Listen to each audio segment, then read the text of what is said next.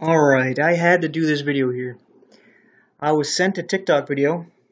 It says 20 seconds, but it's more like 16 seconds. The last bit is just nothing. But anyway, this is a very interesting video, and I had to share it. So that's what I'm going to do, but I'm going to stretch it out because there's a part of reading that is real quick, and I had trouble pausing it right on the time needed, so might have trouble again, but I want to read it here just because I know you're going to be just as curious as I am as what it says. But anyway, here we go. This is a painting of Satan from 1797. Alright, here's the little quick thing. It's just like a second, so you don't have any time to read it. But it says, Satan summoning his legions. Sir Thomas Lawrence, PRA 1769 to 1830. Alright, this guy, Thomas Lawrence, grandest history painting attracted strong reaction. It is dominated by a muscular male figure, naked apart from his sword, helmet, and some carefully placed drapery. He is Satan, the rebel angel who has been sent to hell. Standing by a lake of fire, he summons his followers. The subject is Milton's Paradise Lost, Book 1, line 330, Awake, arise, or be forever fallen.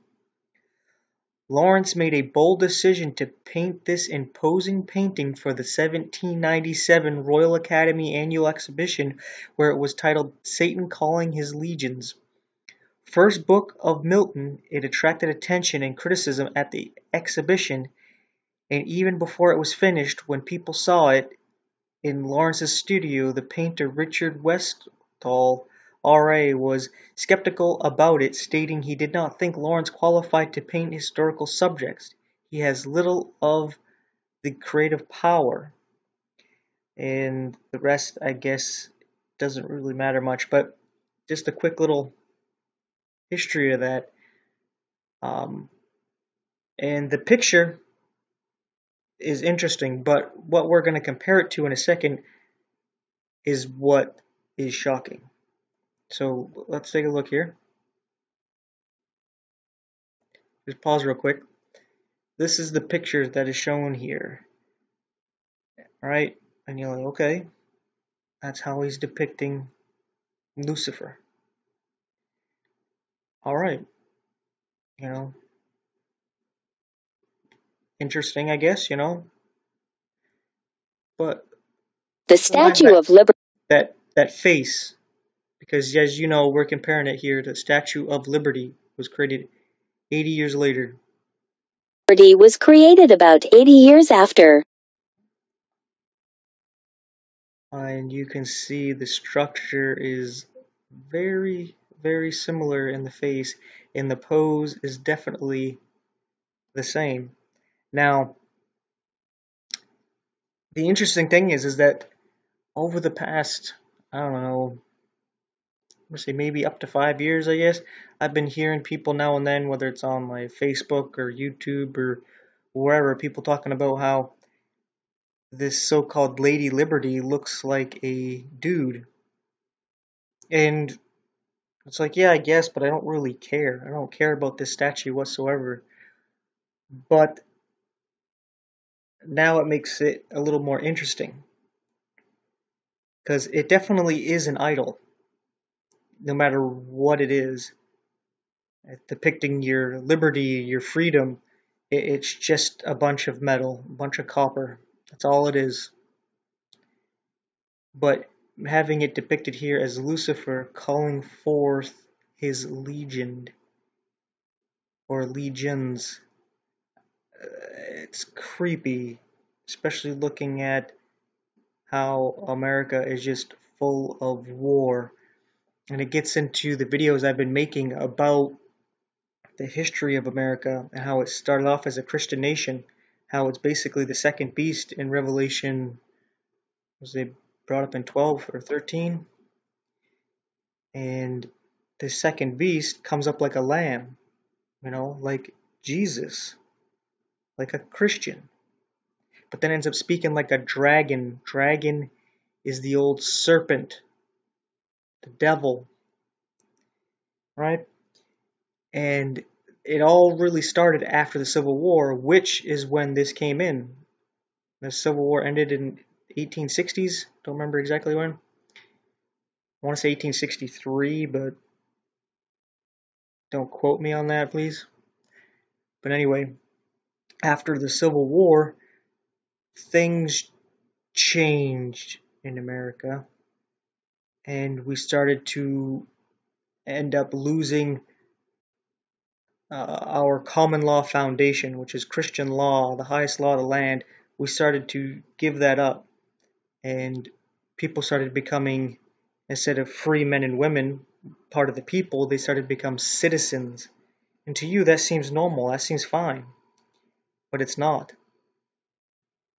It's not. A citizen means you're a slave to the state, you're owned by the state.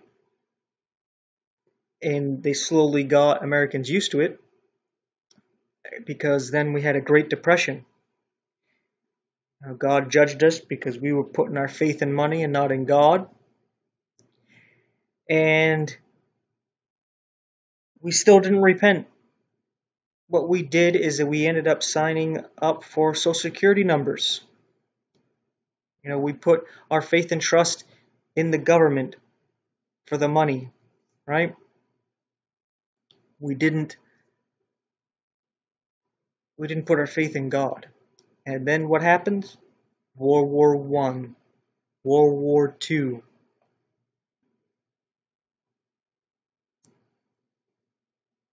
And that just led to more control and power of Roman law in America.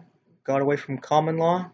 That brought in income taxes. It brought in fines and imprisonment for victimless crimes, where the state acts as the victim when the state is not a living being and cannot receive harm. And it turns the state into an idol, into a god. And people protest to it, plead with it, beg it for mercy and freedom and all this stuff. They treat the government as God.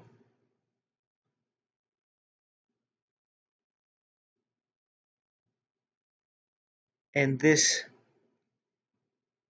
is a big symbol of that. Big idol. People look at it as a symbol of liberty and freedom, but it's a giant idol. Just a bunch of copper. And it looks as though, since it was made by Freemasons, French Freemasons, that it probably is depicting Lucifer, which is the Freemason god. And they put it right in front of your face because they know you're ignorant.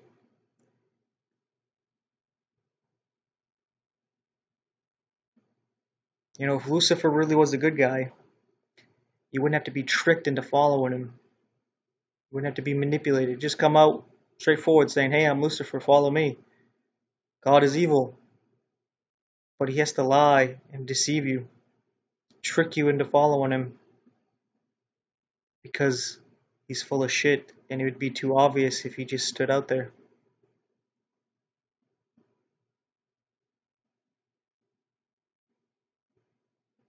But anyway, thanks for watching. Take care. I'm just going to go through this because I don't think there's anything else really. But just in case there is that I forgot about. Yeah, see, it was only about 15 seconds. This is a Just the last 5 seconds. Now that's some creepy, interesting stuff. But anyway, I wonder what kind of reaction I'll get, especially from Americans, or New Yorkers especially. So thanks for watching and take care.